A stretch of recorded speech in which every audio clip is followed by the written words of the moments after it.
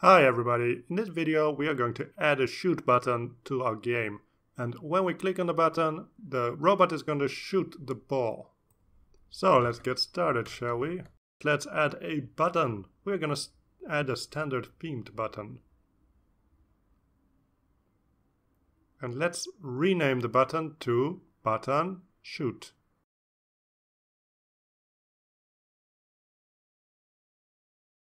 Let's move the button over here. Let's change the text to the button. Here one of the properties is text, so let's just type here shoot. And there we go. That's a very simple way to add a button. Let's test it. Here we have the button, we can click on it, but it doesn't do anything yet. So the first thing we have to do now is to set the velocity of the ball to 0, 0.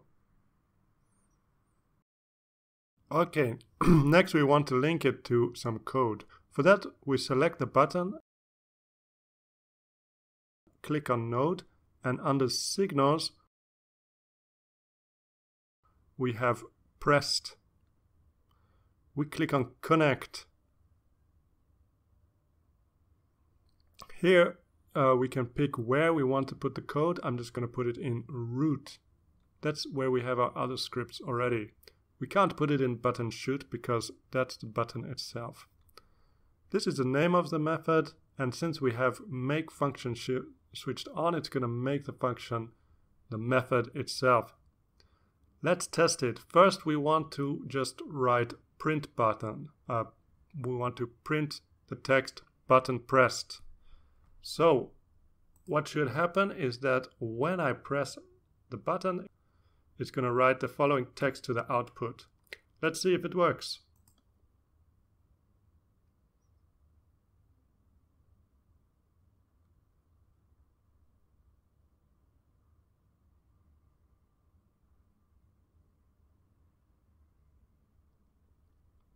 It's a bit hard to test with all this other stuff being output as well, so let's delete this first. And now let's test it.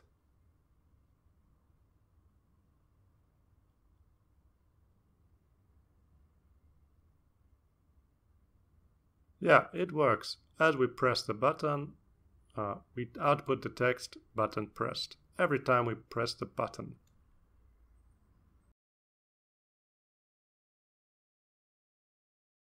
Okay, finally we want the ball to start flying when we click on the button. We don't just want some text output to the debugger.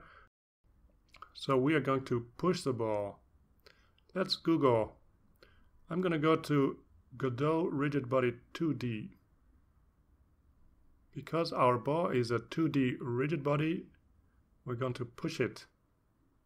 Here we have some forum, but we also have the Godot docs. There's the Godot API, which I was talking about before. This API shows a list of all possible functions for all possible Godot objects. This is talking about the rigid body 2D.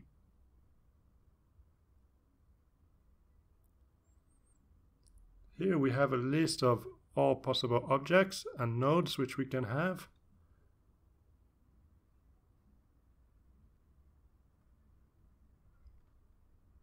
And scrolling down, we see that we also have rigid body 2D. Some member functions are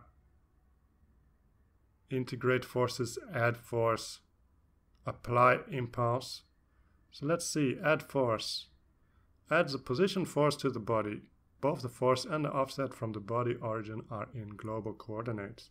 So what this does is actually it adds a constant force. For example, like a force of gravity. This is not what we really want. What we actually want is an impulse. This applies a positioned impulse to the body.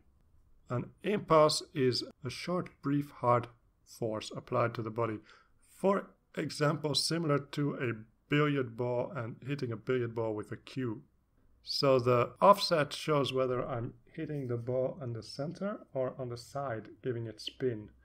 And the impulse will show the direction and the size of the instantaneous force with which I hit it. So let's see if we can apply this. We need two vectors. offset and impulse. So offset is a vector 2, and I'm going to say it's 0, 0. The impulse will hit the ball at the center. Then we have impulse. Impulse is also a two-dimensional vector, and I'm going to say that it has the x component of 100 and the y component of negative 100. If you want to learn more about vectors, then why not have a look at the appendix about vectors. Next, let's apply the impulse. I'm going to call $bodyball to refer to the object. Dot. Remember, this is one of the functions which we looked up. Apply impulse with the offset which is stored in the variable offset, and with the impulse which is stored in the variable impulse. So let's test it. The ball is resting quietly. I'm going to click on shoot, and yes, it flies off. Interestingly enough, we can continue applying the impulse over and over again, even after the ball has left the hand of the robot. But we're going to leave it like this for now. Now it's time for an exercise to get some hands-on experience. In this video, we have learned to create a button and link a script to it. So in the next video, we want to create a second button called the quit button. I want you to link a script to it too. When you push the button, the game should quit. So I'm going to see you in the next video when we will be talking about the solution to this exercise. See you soon. Bye bye.